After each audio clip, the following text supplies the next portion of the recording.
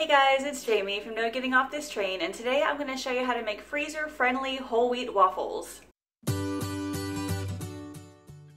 This recipe is part of my 4 weeks to fill your freezer series, and if you have no idea what I'm talking about, I've got a link in the description to my blog post. I made 20 different recipes over the course of 4 weeks. They are all freezer friendly and they range from breakfast, lunch, dinners, and desserts and snacks, so make sure you guys check that out. What I love about waffles is that I always have the ingredients on hand to make them, as well as pancakes and any other breakfast item. But seriously, waffles are so easy to make. We'll eat them for breakfast, we'll eat them for dinner. You can add any kind of mix-ins, chocolate chips, blueberries, strawberries, anything you can think of. So today I'm going to go step by step to show you how to make these waffles and how to freeze them. So let's get started.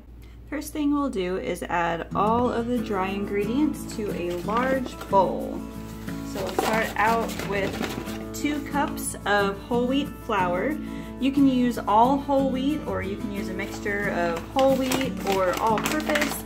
I pretty much just use whatever I have on hand. What I love about this recipe is that I always keep all the ingredients for whether like waffles, pancakes, French toast, what have you. It is a quick way to get breakfast or dinner on the table. If you have followed me for any length of time, you know that I have some sort of breakfast on my dinner menu at least once a week. It's usually pancakes because those are Allison's favorite, but sometimes waffles make it on the menu too. You can also double this recipe, you can triple it. Today I'm just going to use a single batch. Once all the dry ingredients have been added, just stir it a little bit and then you can add the wet ingredients.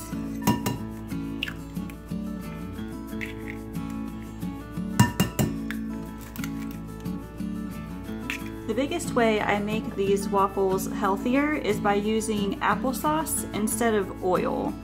It greatly reduces the calorie info and it also reduces the fat. You can use oil if you want. I'm using a ½ cup of applesauce, so you can use a 1/4 cup of oil and a 1/4 cup of applesauce. You could mix it up any other way you choose. I just like using applesauce because it definitely makes it a lot less calories.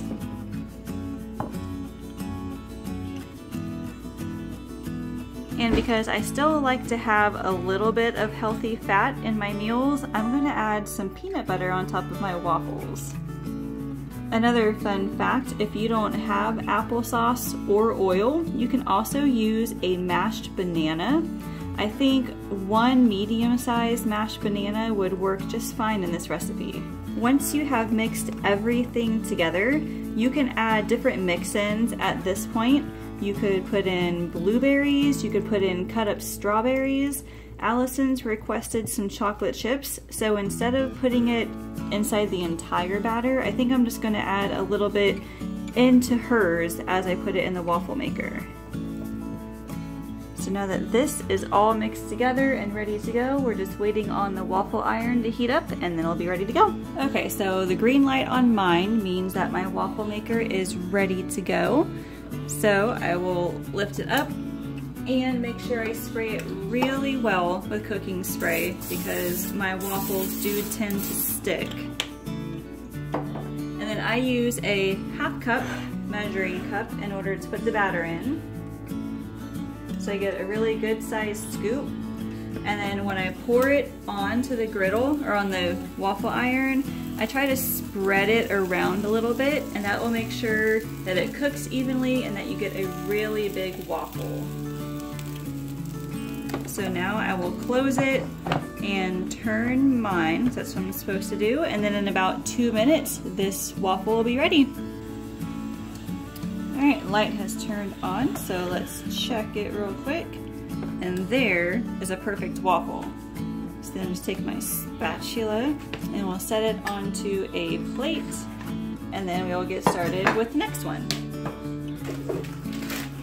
I'm going to add a couple of chocolate chips to this one per Allison's request.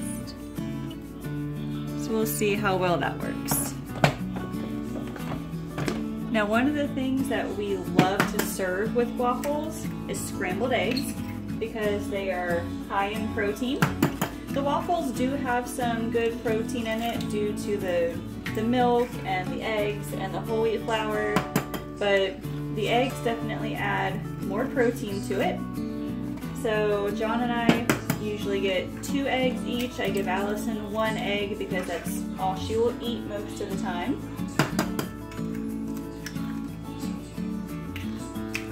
Other good side items could be like sausage links or sausage patties. You could have cottage cheese, which is one of my favorites. And you can have a side of fruit to go with it, or even top your waffle with fruit. We like to use sliced bananas or strawberries. I've even done diced apples at one point. That was pretty interesting.